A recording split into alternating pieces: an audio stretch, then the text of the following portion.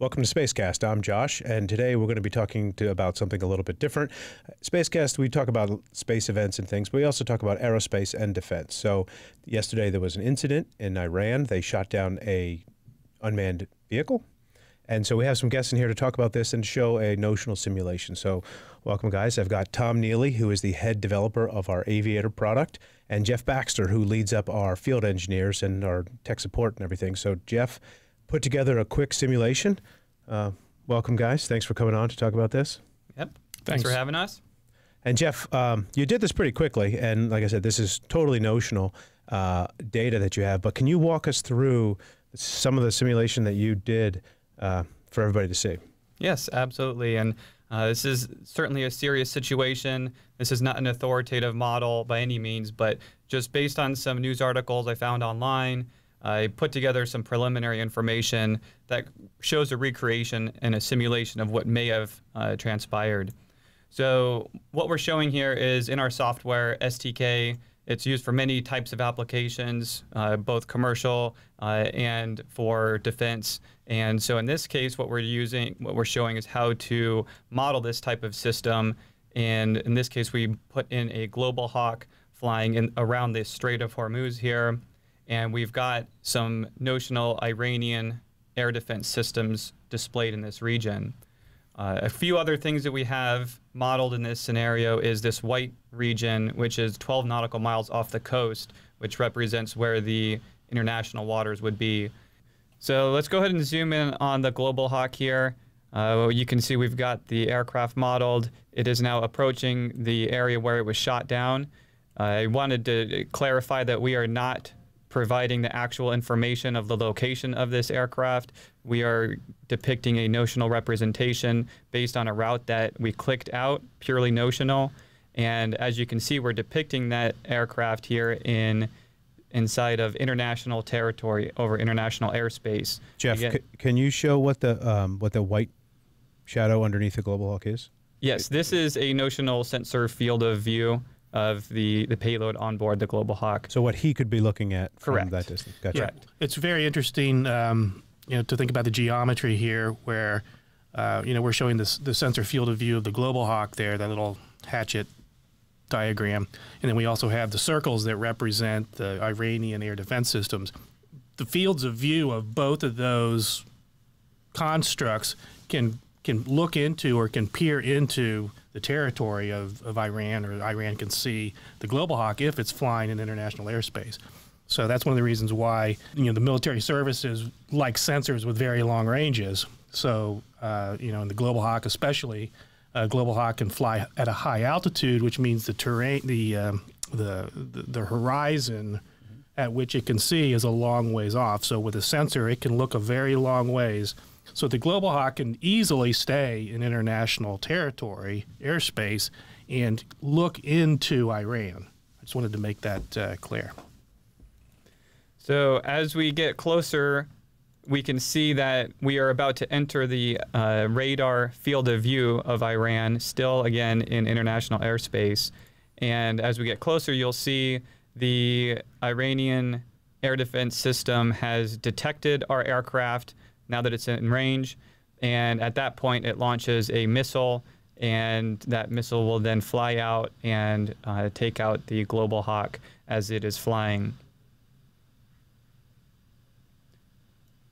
So a few things to highlight. The way that we model this is just based again on open information. None of this is actually authoritative data. We have a catalog of aircraft that you can bring in from our standard object database, all based on open information, general specifications of how different aircraft and other systems behave. And so what we did is we used that to import a representative Global Hawk aircraft, and then we clicked out a few waypoints along the Iranian border that this aircraft may have been flying. So from here, you can see that the aircraft is now flying. It's getting closer to the enemy air defense system. The blue ring around this shows the impacts of the surrounding terrain where this Iranian radar system would notionally be located. If I could, Jeff, that blue line represents a projection from the spot, from the site of the radar to the altitude at which the Global Hawk is flying. So if the Global Hawk is inside that circle, it is within the line of sight of that radar system. Correct. Yes, and you can see right now we're outside of that radar field of view at this point. And as we go around this area, you'll see approach that. And it also has to be, if the Global Hawk was flying under this region, for example, it would be blocked by line of sight and the radar would not be able to see it. So here what we're going to show is we're going to go a little bit closer to the timeline where the RQ-4 gets closer to our field of view of the radar system. You can see at this point the radar system has begun to track our aircraft, and you see it launching a missile at our aircraft as well. Change the viewpoint here, and there's many ways that you can model this fly out of this missile. In this case, again, very notional data of this Syed-3 potential system right here. And as we move this forward, you'll see that the missile then takes out our system at this particular time. So that's a very quick recreation of the scenario that we put together, again, based on notional open information. Thanks, Jeff. Very serious scenario. We hope for a speedy recovery of the system, as well as a quick resolution to this issue.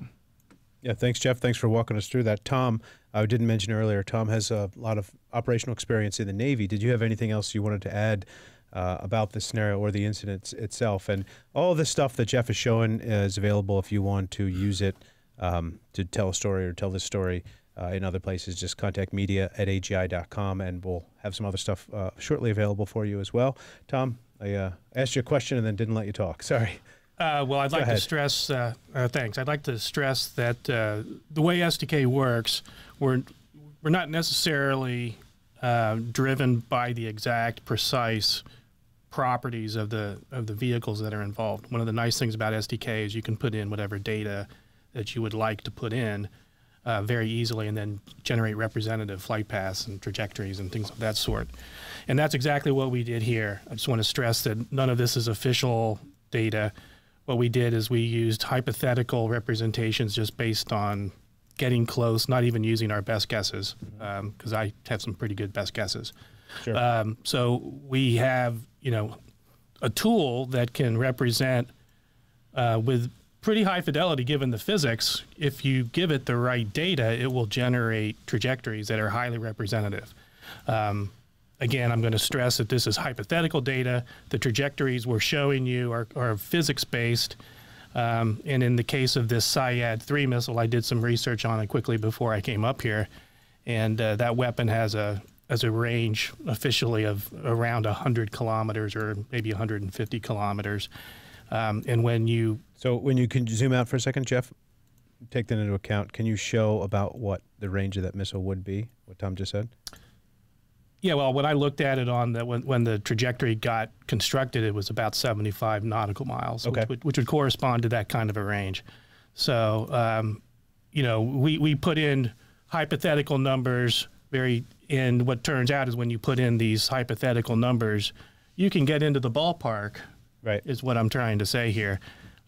So what Jeff is showing is reasonably realistic. Yes, it's highly. It's what I'm trying to say is it's a great tool that when you give it, I mean, if you give it crazy data, you're going to get crazy answers, but when you put in data that you can get very high fidelity answers out of the tool.